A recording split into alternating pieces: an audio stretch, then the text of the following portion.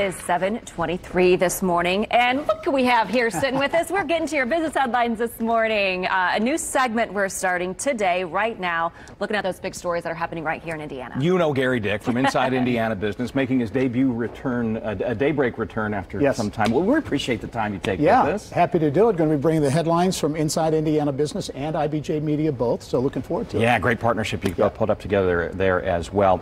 Let's jump in with the rapidly changing car maker view. Yeah, it's the future, really. There have been doubters, naysayers about this for a long time, but it's here, and we saw Toyota this week announce big news. They're going to invest $3.5 billion in electric vehicle batteries over the next decade, including a $1 billion plant, 1,700 jobs. Where will it go? They say near an existing plant. How about Princeton in southwest Indiana?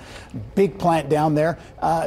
Indiana, perhaps in the running. The bottom line is Indiana has to look at this as an opportunity to grab more investment, more jobs in the future. The question is, are we positioned to do it? I think there are those who would argue, yes, we are. We have Subaru up in Lafayette. We have Honda in Greensburg, all focused on electric vehicles. So we'll watch this going forward.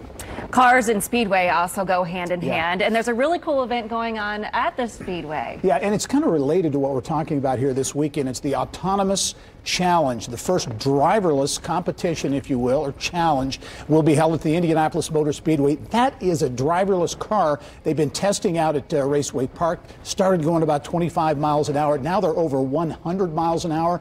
They've got 10 teams representing 21 universities from all over the world in Indianapolis, and I think kind of a business angle on this is the spotlight on innovation on Indianapolis. They want to get a lot of young people to see this too, to kind of get kind of path chart careers in that direction too. Well, and nobody wants to hear this, and I'm the last person who wants to say it, but that's probably the future of the 500 someday down the line. Yeah, that's right. So, how are they going to drink the milk though?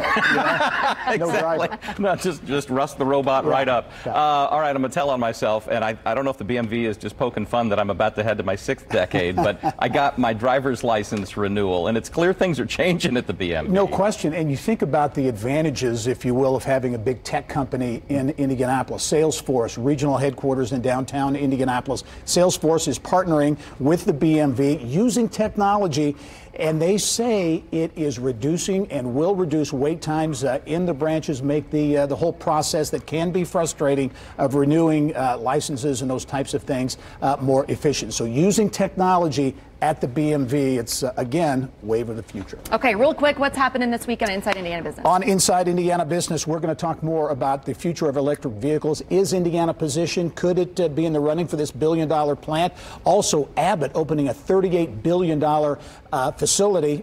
Big plans, hundreds of jobs in Westfield, and our Mary Rachel Redmond takes us to the Vintage Gypsy. This is a unique operation. They provided a lot of the costumes for the Jackie Robinson movie 42, so she's going to profile that. And coming up this weekend in the IBJ, the Mike Carroll, the late great civic leader Mike Carroll, they're going to announce the winner of that very prestigious award. Jam-packed first 3 minutes with you on Daybreak. Big show coming up as well. That's Gary Dick. We appreciate the time this morning. Happy to do it. It is 7:26 right now.